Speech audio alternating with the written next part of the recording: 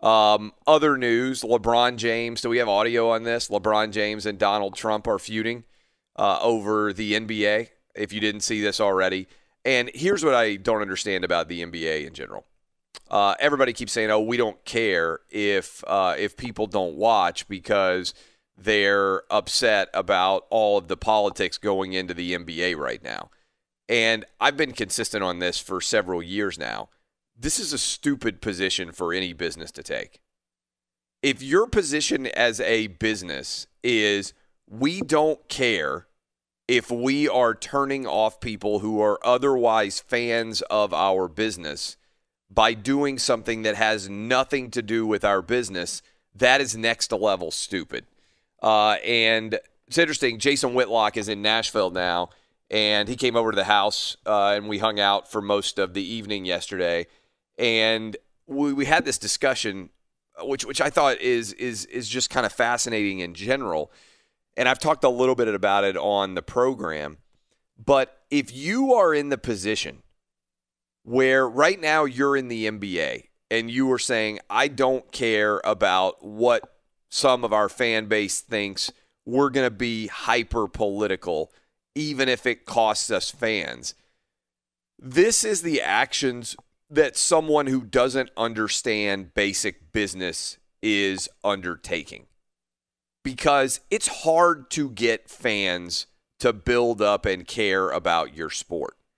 And that certainly was understood by Magic Johnson and Larry Bird and Michael Jordan, who bequeathed to this generation of NBA players an incredibly successful brand and league that they built their entire careers turning people into fans of. And the NBA now has half of the viewers that it did when Michael Jordan was in its prime. Half. And people say, well, that's the way that sports works. Like, no. The NBA has way fewer viewers now than it had 20 years ago. The NFL has more.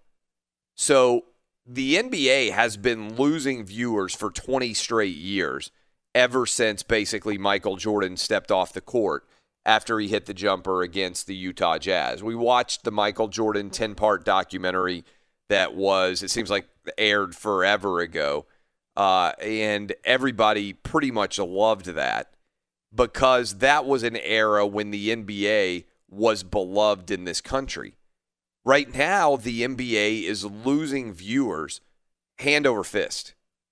And I think they are losing fans hand over fist. And the response seems to be, we don't care. We're embracing politics no matter what. And as a result, the sports that are embracing politics much less are seeing way more substantial growth than the NBA is, which basically is trying to hold on to the audience they already had before the shutdown happened. Everybody else's ratings have gone up substantially. In terms of returning, there's a lot more of an audience out there that wants to watch sports than was watching sports before because people are starved for it. That hasn't happened with the NBA. So Donald Trump pointed this out and said that he's opposed to players deciding to kneel. And by the way, it's not just players deciding to kneel. The NBA has gone way over the top. They have Black Lives Matter on the basketball court. They have social justice warrior slogans on their jerseys. And they also are making the decision to kneel during the national anthem.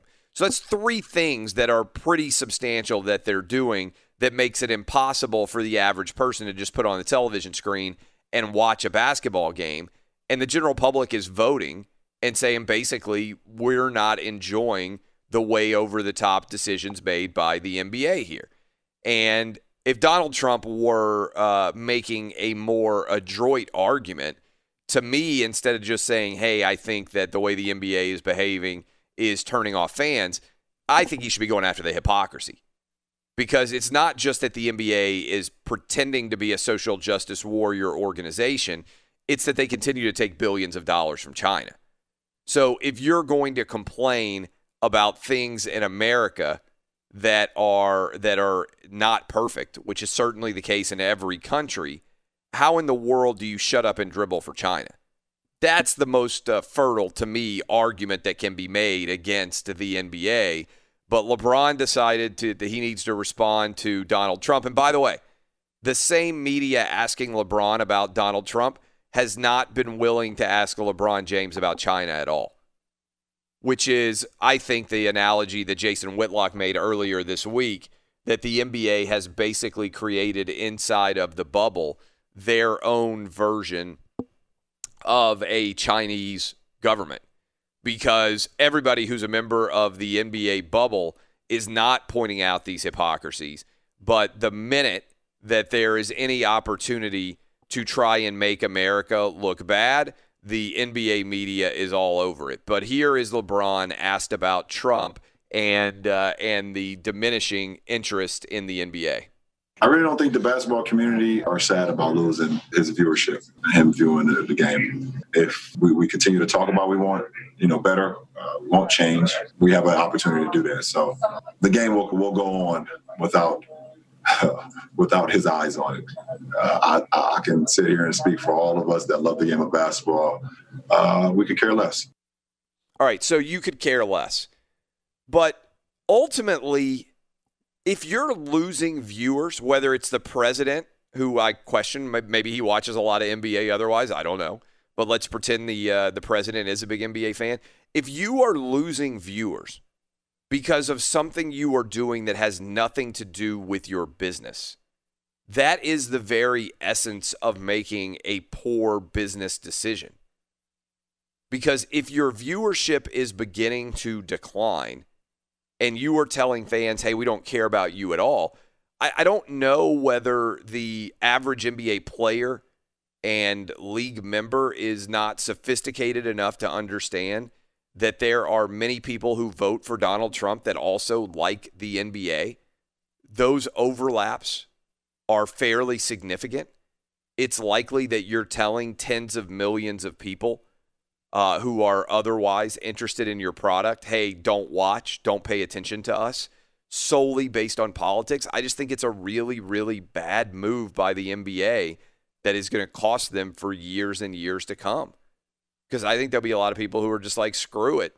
If you care so desperately about how I'm going to vote that it impacts whether you think I should watch basketball, then peace out. See ya. Like, I would never come on this radio show and say, hey, if you love Bernie Sanders, don't ever listen to my radio program again. I don't care if you leave. Like, no. I mean, I would hope that even if you love Bernie Sanders, you could enjoy this radio program. And I would hope that even if you love Donald Trump, you can enjoy this radio program. Like, I would never write off millions of people who are otherwise potential viewers or listeners of my content based on your politics. First of all, because I just don't care. Secondly, because it's just bad business. I would never say, hey, we've got this awesome Outkick VIP, but we don't want anybody who is in disagreement with some of the things I say on the radio to sign up. No, the First Amendment is alive and well. To me, the answer is I wish everybody would watch. I don't particularly care whether somebody has different politics. The game of basketball shouldn't really impact whether somebody likes basketball. What you think about abortion shouldn't determine whether or not you can enjoy my team play. What you think about tax policy shouldn't impact whether you can watch my team play. What you think about anything that has nothing to do with the product itself shouldn't influence whether you watch basketball. And in fact, if it is, that's a failure of our business. Like, if I came on Danny G and I said, hey, if you're going to vote for Joe Biden, never listen to my radio program, would that be a stupid thing for me to say? Oh, that's pretty obvious. Yeah, and I have to answer a lot of tweets throughout the week because I will get comments from some listeners saying, how come Clay will only have certain politicians on the air? And I always write back saying, I have sent out plenty of requests to Democrats as well as Republicans, as well as independents to come on the show. So you do have an open forum, and I always point that out. We had Tulsi Gabbard on, remember? Yeah. We've had some people got mad. They're like, "Oh my God, she's running as Democratic." Like, I don't really care about which side of the aisle you're on if you're willing to come on and be honest with my audience. Yeah. Well, we talked about this last week. And regardless of what side of the aisle you're on, or if your politics are down the middle, I was hoping that sports could just bring us all back together. And I hope we can get there. I know it's an election year, and maybe this is just the tip of the iceberg. I hope not. But I'm really curious to see what's going to happen when the NFL comes back. I think the NFL is going to follow more in the NBA's path than they are in the path of the other leagues. And look, I think what we're going to see, and the data is already starting to reflect it, is the more political a league is, the more people who tune it out and turn it off. And I don't think it's a coincidence that the PGA is going to, just look at the data, just look at the numbers that are going to come in this weekend, Thursday, Friday, Saturday, Sunday. The PGA is going to destroy everybody else in terms of viewership. And the PGA is going to have zero political statements that are made during the course of its major going on this weekend in San Francisco. Meanwhile, the NBA is going to be the most political. And if you look at the differences in viewership of those two, the PGA is growing substantially its audience, and the NBA is losing audience relative to how everybody else is growing. And I think, frankly, Major League Baseball and the NHL, while they may have done a couple little things to be political in terms of returning, they basically have abandoned that. And as a result, I think you're going to see both of those leagues do better as well. Dub, is it dumb to tell people you don't want them to watch because you disagree with them politically?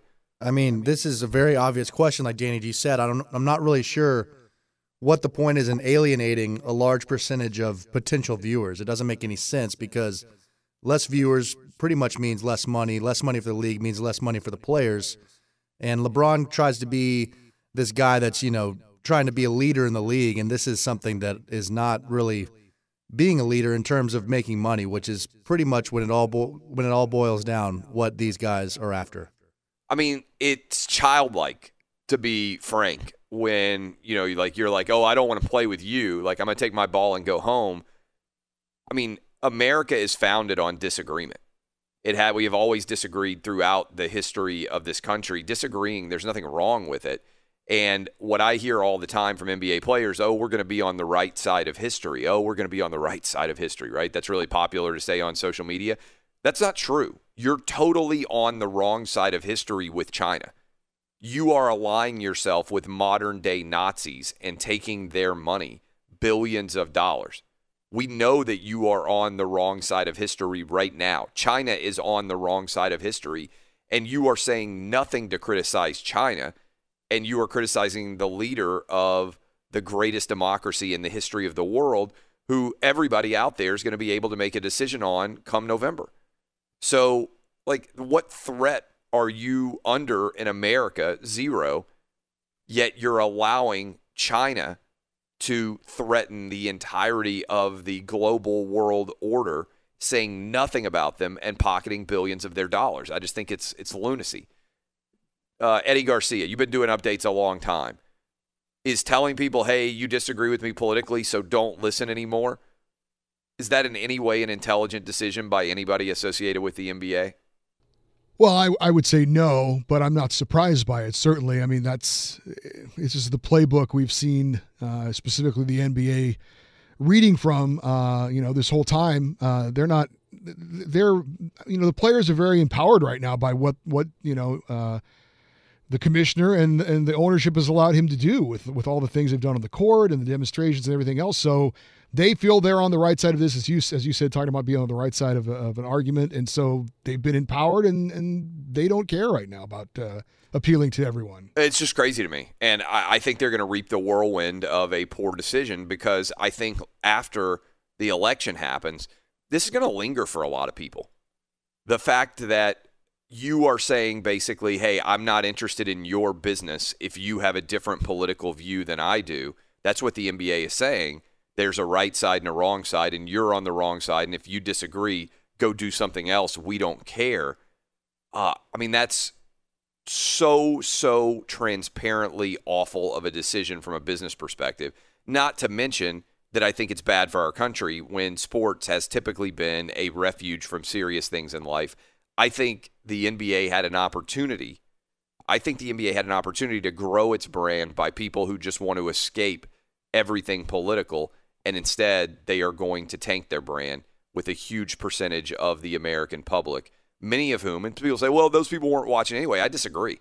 I think there were tens of millions and are tens of millions of Trump voters who are basketball fans that will sit down and watch an NBA game as long as you don't try and antagonize them and tell them they're awful human beings, which is what the NBA is doing. I think it's going to be awful for their brand for years to come, and I think they're going to reap the whirlwind of a incredibly bad decision. But we'll see.